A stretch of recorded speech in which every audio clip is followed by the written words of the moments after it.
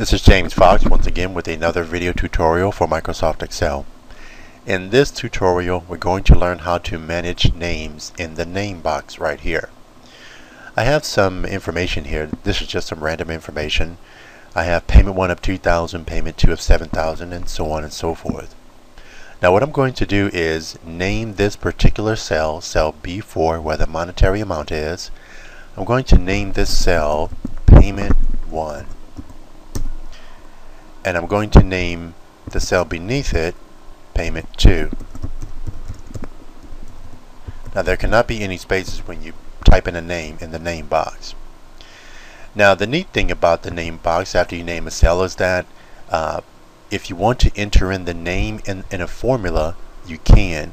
For example, if I type in the equal sign here and then type in payment 1, I can select it, hit enter, and as you can see, the number 2,000 comes up because it's the equivalent of what's been typed in this cell here. Going to do the same thing for payment 2, and I have 7,000. Now the neat thing about this is that if I change this cell will also change to the same number.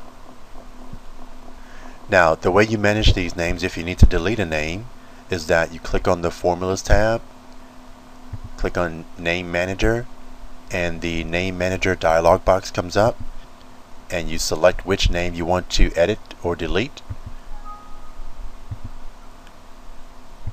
And I'm going to delete both of them, and just click Close, and now I do not have any names in the name box. And that's how you delete names in your name box. If you have any questions, please email me. Once again, this is James Fox, and I'll see you next time.